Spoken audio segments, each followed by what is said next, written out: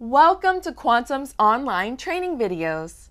In this video, we demonstrate modification of the fin or effector control module to enable use of the Fin Oscillation Simulator. If you are not familiar with the Fin Oscillation Simulator tool, please consult Quantum.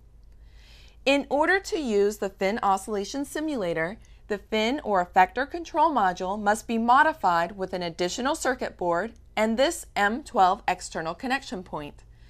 To perform the modification, the following equipment is required: a number 2 Phillips head screwdriver, an 8mm or 5/16 inch flat head screwdriver, a 3mm or 5/32 inch flat head screwdriver, an adjustable wrench, a drill, and one of Quantum's fin control module modification packages for each fin control module to be modified.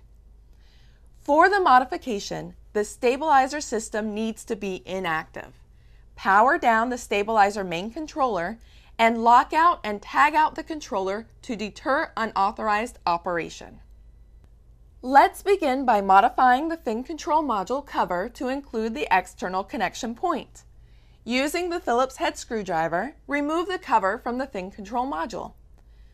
Using the 1/4 inch and 19/32 inch drill bits provided in Quantum's fin control module modification package, drill a hole in the fin control module cover.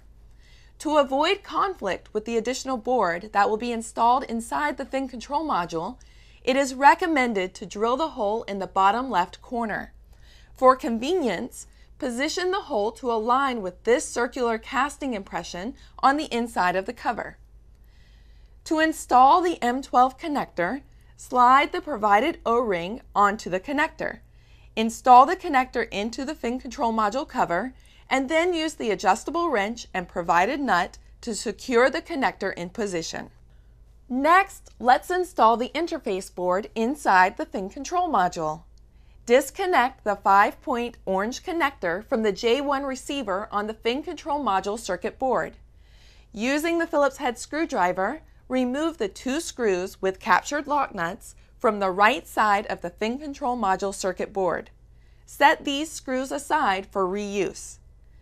By hand, install the 2 provided standoffs in place of the 2 screws. These only need to be installed finger tight. Install the provided interface board by pressing the X2 connector on the interface board into the J1 receiver in the fin control module circuit board.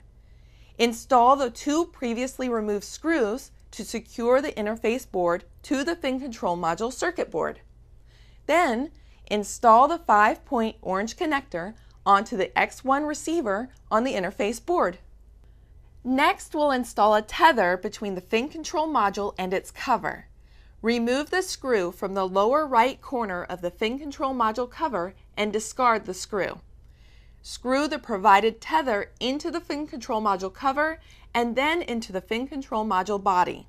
Finally, it's time to make the final connections. Using the 3mm or 5/32 inch flathead screwdriver, insert the M12 connector cable wires into the X3 connector on the interface board, following the color code provided. Once this is done, use the Phillips head and large flathead screwdrivers to install the fin control module cover. Then, install the provided dummy connector onto the M12 connector on the fin control module cover. Please note that the stabilizer will not work without this dummy connector, so it is important that it is installed and remains in place. Modification of the fin control module to enable use of the Fin Oscillation Simulator is now complete. Remove the lockout and tagout from the stabilizer main controller and feel free to return the controller to the desired operating mode.